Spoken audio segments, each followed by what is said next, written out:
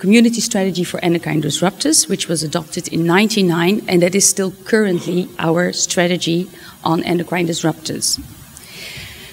But of course, yeah, this was 99, so that's already some 15 years ago, and fortunately there are some achievements that I can report on. And the achievements as we see it are, for example, the endocrine-specific provisions that have been introduced in the Water Framework Directive, in the REACH chemical legislation, in the plant protection product, and also the biocidal product regulations. Furthermore, at the OECD, a number of test methods were developed and also, let's say, accepted for the identification of EDs. These were 12 of them, and then accompanying guidance document was also created. We also believe that there was a much greater scientific understanding of the EDs achieved in this period of 15 years, and the EU supported that via research and development, and dedicated lots of funds to this. And last but not least, there was also a priority list of substances then put together for further testing of these priority substances for endocrines.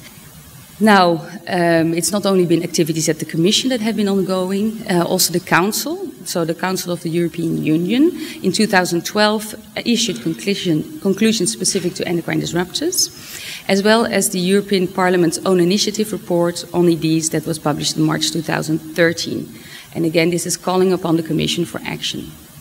One other thing, and I see that the date has come off the list, but in November 2013, the 7th Environmental Action Programme was adopted, and this EAP program does support the development of harmonized hazard-based criteria for the identification of EDs. Also, I think after we've heard so many different things about legislation that is different in different places, the development of horizontal measures is considered quite important to ensure that the exposure to EDs is minimized. Furthermore, of course, there were lots of scientific reports published in the meantime. We have also had an opinion of EFSA relevant to endocrine disruptors. Several member states are taking legal action at the national level. For so far, I think it's only been Sweden, Denmark, and France. ChemCon, more globally, has identified endocrine disruptors as an emerging issue already now 2012. And Lynn was already telling you about the screening program for EDs that is now in quite advanced stage, although it has taken some time. And as I understand it, the US is also looking into the non-monotonic dose response, low dose issues that is relevant for endocrine disruptors. Now, on current activities, like I said, the REACH review regarding ED disruptors, so the REACH legislation mentioned earlier, that is now in quite an advanced stage. The development of criteria, this was work that started already a long time ago, but now it is required to come up with a proposal. We have decided at the Commission that there is a need for further impact assessment, so this might take some more time. For the strategy that's there currently, the 99 one, as we said, there's been lots of developments, and also this strategy was drafted in a way that now is normally slightly different. So there is probably a need to review the strategy and see if it's still fit for purpose. And again, on the test methods under OECD, we believe there's still also work that needs to be done, and we need to set priorities on that, and perhaps this report that was published from the DG Environment Contractor could be an interesting first view on that. And again, ongoing is also now a proposal on medical devices that would also include specific entries on endocrine disruptors.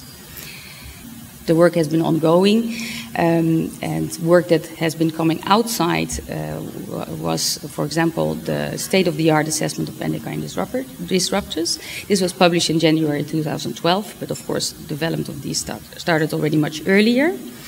There was also an EU conference on EDs organized in 2012, specifically addressing the current challenges in science and policy.